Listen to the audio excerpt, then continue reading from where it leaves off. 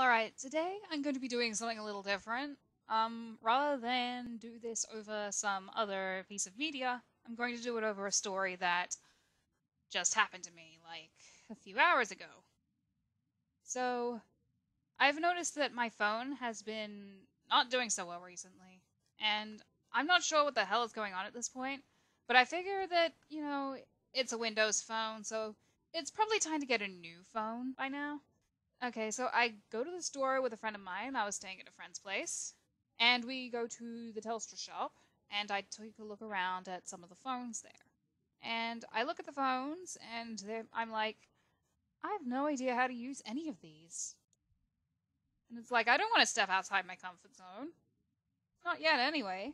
I need like a fucking 10-step process or some shit. Fucking letter from the government that says it's okay to, like, change my phone.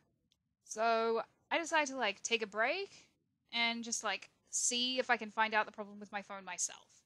I figure I don't think it's the battery, but it might be the battery. So I'm going to open it up and I'm going to take a look. I have a lot of difficulty trying to pop the phone case open, just trying to pull it apart. And when I opened the phone, I discovered the problem very much was the battery. It had looked like a fucking balloon inside my phone. It was twice or three times as thick as it was supposed to be. And it looked like it was on the verge of exploding. It was like a fucking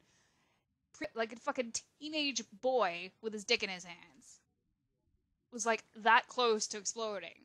And I was like, holy shit! This was in my phone! No wonder it wasn't working. No wonder it was overheating regularly, and the battery power drained faster than my energy. So I took the battery out, and I sort of just wandered around. I was like, is there a chance we could get a replacement battery? A battery that looks like this, but it doesn't look like it's about to become a serious fucking injury. Unfortunately, I don't have a new battery at the moment. So I've got no phone right now. Hooray!